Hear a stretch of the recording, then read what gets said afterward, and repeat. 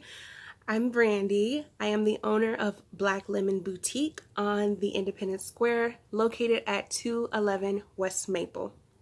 Why is Black History Month so important to me as a Black business owner?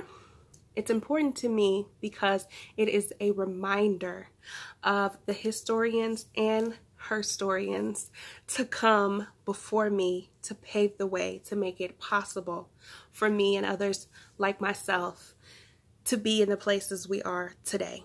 They remind me of how strong we are and that all you need to do is keep pushing.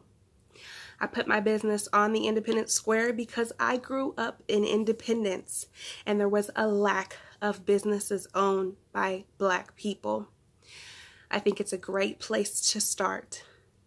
Let's keep adding to the diversity in Independence.